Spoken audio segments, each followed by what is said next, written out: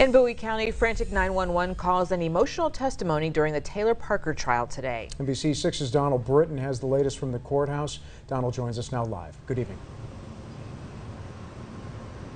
Good evening, Dan and Jackie. Reagan Hancock's widower, Homer Hancock, was the last to take the stand today and was what was already a difficult day of testimony for friends and family.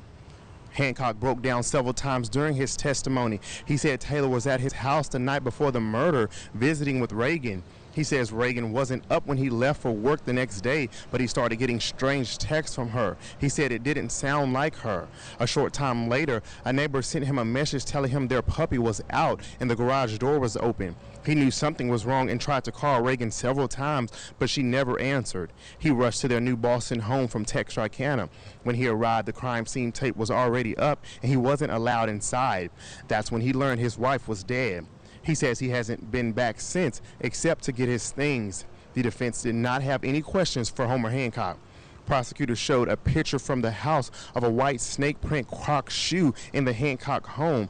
It looks exactly like the bloody pair Parker was wearing when she was pulled over. The jury also saw video of that traffic stop where Parker was seen holding a lifeless baby in her lap. She was very upset and refusing to go to Titus Regional Medical Center or Christus St. Michael in Texarkana, but instead Idabel, Oklahoma. Now Taylor claims she gave birth while driving. Prosecutors also played the frantic 911 calls from both Parker and Reagan's mother on the day of the murder. Now you can find all those details and more on our website at ktlnews.com. Reporting in Bowie County, Texas, Donald Britton, NBC 6 News.